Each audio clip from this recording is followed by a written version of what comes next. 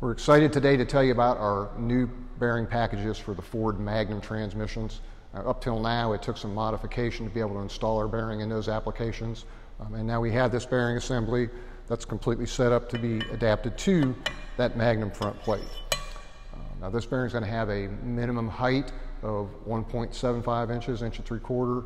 It's going to include the 8mm anti-rotation stud and all the rest of the mounting hardware you're going to need to be able to install it in your application. It will also include the external bleeder with the line and the kit for that. Now you're still going to need to provide your feed line. That's going to be a -3 AN line that would run from the bearing up to your master. And we recommend a master with a 3/4 bore and a minimum of 1.1 stroke. That'll give you about a ½ inch of movement on the bearing, and that'll handle most any application you're going to run into single or dual disc. Now if you're a Magnum XL user, you've got the hydraulic front transmission plate. We also offer the bearing kits for those. Check them all out at ramclutches.com.